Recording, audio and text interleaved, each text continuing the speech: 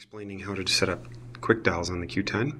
First, go into the phone app, go to the dial pad, and then long press on whatever number you want to make the dial.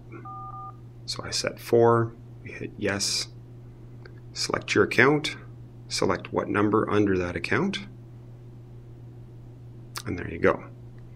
So just as a demonstration how to use it, with the new operating system, you can actually quick dial now from the keyboard without being in the phone app. So if I hit number 4, it starts to call that quick dial. Now, if you want to go and edit your list of quick dials, just swipe down from the top and go to settings.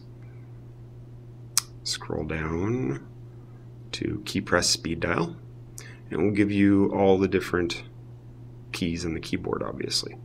So if I want to delete that, just long press, hit delete.